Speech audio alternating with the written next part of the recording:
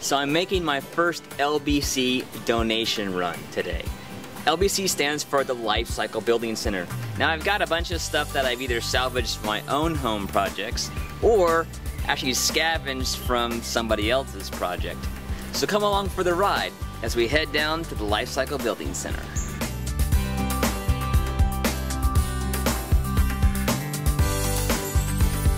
Part of the legacy of a pack rat is that we see the potential in stuff.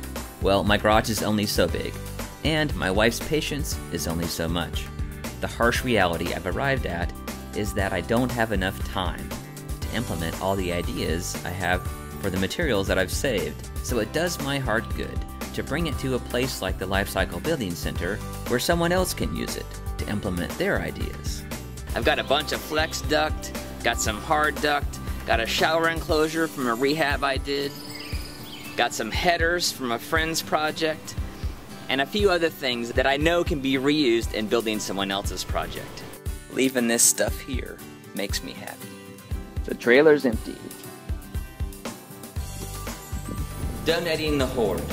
That's just another easy way to be green.